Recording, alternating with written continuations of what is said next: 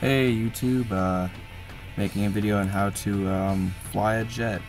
So first things first, you might want to get one first. Well, once you get one, fly up into the air, turn on your afterburners. That's what I recommend. Flying in third person kind of helps. When your enemy, like what just happened, when your enemy turns like that, you get a perfect shot. I missed my shot right here, where the jet goes up and shows his belly to you or his back. That's perfect. So you put a lead on it and you shoot. When you shoot, it'll put bad damage on them. When you put bad damage, it's really good. You could disable them, and if they don't have an extinguisher, they're pretty much done. They can fall down and they can get overwhelmed and blow themselves up like he did. When you're flying, you can do many tricks. I recommend having your afterburners on most of the time. You could get out of bad situations. If you turn like I am right now, that is pretty bad. Do not do that. If you slow down and turn or go up, you can get shot down like I just taught you in the first minute. What you really want to do is kind of sabotage their vehicles, and when you sabotage their vehicles, it's pretty hard for them to leave. I sabotaged the wrong vehicle. When this is laser guided missiles, with these, they're pretty awesome for any land vehicles moving around. The little tiny ones, one shot, one kill. The little jeeps and tanks take quite a few shots. As you're going to see in a few seconds, I'm actually going to blow up with that little tiny jeep.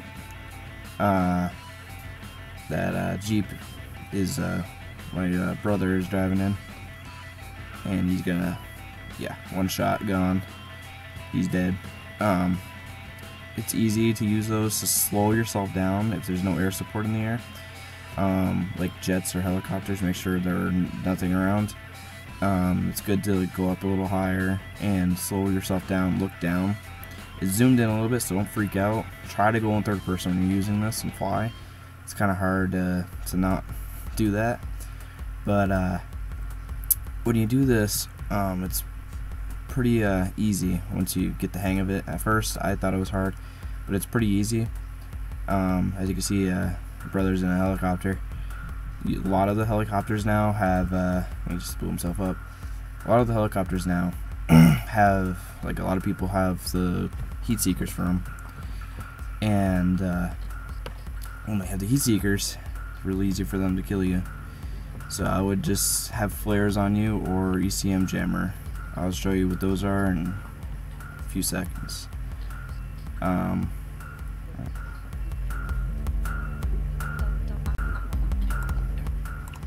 When you get in a jet, one more time, when you fly up, you have to have heat seekers to do this. When you have the heat seekers, there's a good strategy to use it. How to use it. Find air support, it's good to have. It's a lot easier to kill them. What you're going to see in a second is me locking onto one. I have air radar, so it's easier for me to see any air support. Air radar is the best one you can have. It also comes with under radar, and when you're in the under radar, it blocks you out, and when you're blocked out of the map, like, it's harder for the planes to lock onto you. They can't lock onto you at all, and when you do that, planes will just sometimes leave you alone, but if they see you, they're gonna follow you. It's hard to leave them alone, but okay, when you're doing this and they have flares or ECM jammer, shoot one missile when you're locked on. They'll deploy their flares, shoot another one, and shoot that second one. It's gonna hit them, and when it hits them, lock onto them still, and when it deploys your other missiles, shoot another missile, he'll deploy his flares again, you shoot another one, and he'll get hit again. Do the process until he gets disabled or destroyed. Sometimes they get overwhelmed, they don't care, they just crash. And when they crash, it's all over. Just wait for another jet or sabotage their jets, and which is pretty good. It's easy. You just slow down and go up to any vehicle, any of their vehicles, and just straighten out your shot, shoot them down. When you can see them easily on the air radar. Maintenance sucks. I do not recommend having maintenance on. You can also have beam scanning. Beam scanning is you won't have your air radar. It takes over your air radar. Not really helpful, but it is helpful when you have laser-guided missiles or the heat seekers. It locks onto the vehicle a lot faster, and it's more accurate, I believe. And when you lock on quickly, it'll be easier for you. What I don't recommend with the jet is slow down to a stop. That is a death sentence. I've done that a few times and it sucks. You have to jump out of your jet. But when you crash, I would say before you crash, it's not going to show it in this video, but when you crash, before you crash into the ground, jump out last second if they disable your vehicle.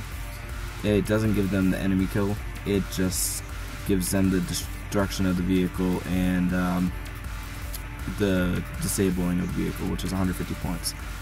When they kill you, it's 250. It's really easy to land a jet. You just slow down, and then land it. There's really no use of landing a jet, really. I just practiced on doing it just for the heck of it. If you're playing by yourself with your friends, you can land it, you can fix it up, get back into it, fly away.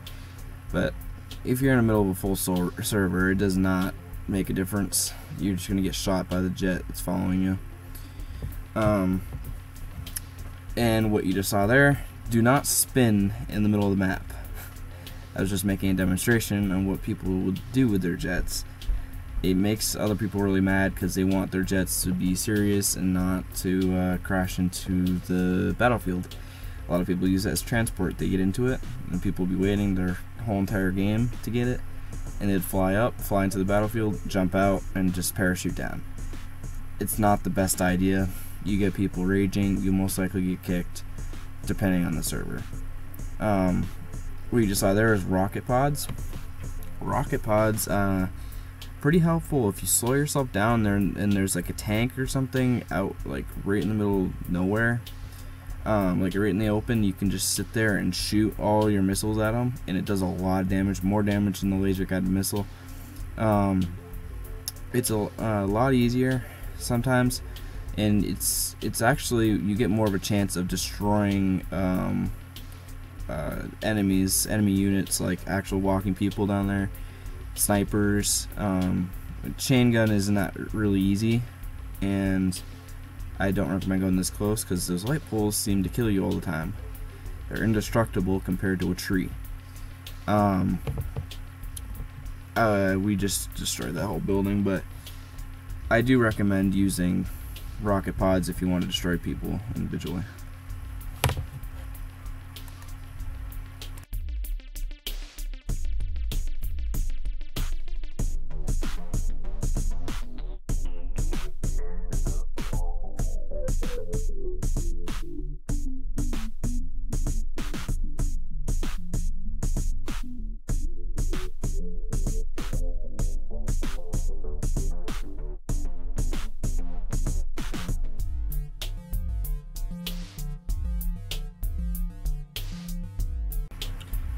Alright guys, this is for the rocket pods. I know I said this earlier, but let's just put some more information on it. For rocket pods, I am going to take out a tank with it, show you how good it is. I'll end up crashing before I blow it up, but it gets disabled. Trying to find the tank. Oh, there it is. If you want to, I recommend clicking the select button or the back button on Xbox and PS3. when you click on those, it locks on to them, like it spots them, and it will show them to your whole entire team. They won't know it, but we will. We will see that orange. I'll lock on to, like, spot them right now. It's an orange, kind of like a tank. It shows a tank with a star. Show that. It's pretty easy to spot them everywhere. They can be driving in the middle of the map, find them, blow them up. That's it, that easy. Alright guys, this is all the attachments for the jet. First things first, stealth. Stealth is, it really helps you against people with rocket launchers that lock on, and jets and helicopters that lock on to you. It takes a longer time to lock on. IR flares, they help you dodge missiles. The rocket pods lock on to people, as you've seen from previous. Belt speed helps reload faster. The extinguisher puts out your fire if you get disabled. The rocket pods, you've already had a good explanation on that. Proximity scan like scans low ground for enemy units. And ECM jammer puts you off the radar. It helps you, like, hear. If you hear the little ringing noise, I'd recommend using it right off. The guided missile, seen. Maintenance, I do not recommend. Do not use maintenance. Beam scanning, you've seen. Locks on faster, easier, better. That'd be about all. Air radar, it has under radar. Best thing you can have. I do recommend air radar. Use air radar. Helps you so much. When you first start out, IR flares, probably easy. I would try getting good. It'll take you a while. Trust me, you're not going to be good right off. You're going to have to practice. It took me about 2 weeks to be pretty decent at jets. Don't be all angry, because it's going to take you a while. Alright guys, testing out my skills in doing this. This is a full server, an actual jet flyer I'm fighting against. He's going to start shooting me up, and I'm going to survive. I'm not going to be blowing him up because it's one of these guys who spin in circles, play Ring Around the Rosie with you. It makes me pretty mad, but if you keep on playing the same game with them, they don't like it, and sometimes they'll just leave, and then that's a perfect chance for you to get right behind them. Do not, like, stay behind them the whole time. Slow yourself down a little bit so you have some distance between, but if you stay behind them, you'll always stay behind them. Get him on the screen, he'll be on your screen. This guy couldn't really get on my screen, so I couldn't really do anything. He got on my screen right there, but he turned around last second, couldn't find him. Played Ring Around the Rosie. That's all we did, and we just spun in circles. I tried shooting him right there. Had my rocket pods out, bad choice. I probably should have had my chain gun out. I would have killed him, or at least hurt him a little bit.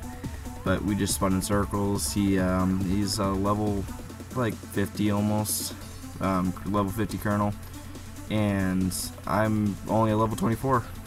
So since I'm a level 24, I have all the attachments. I have air radar, I have ECM jammer, I have all the attachments like he does. So I have the same skill level as him, and I'm only a level 24, and he's about 100 ranks higher than me.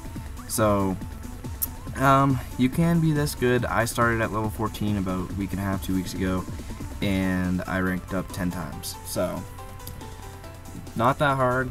You can just keep on practicing. I recommend practicing, so good luck and have a nice day.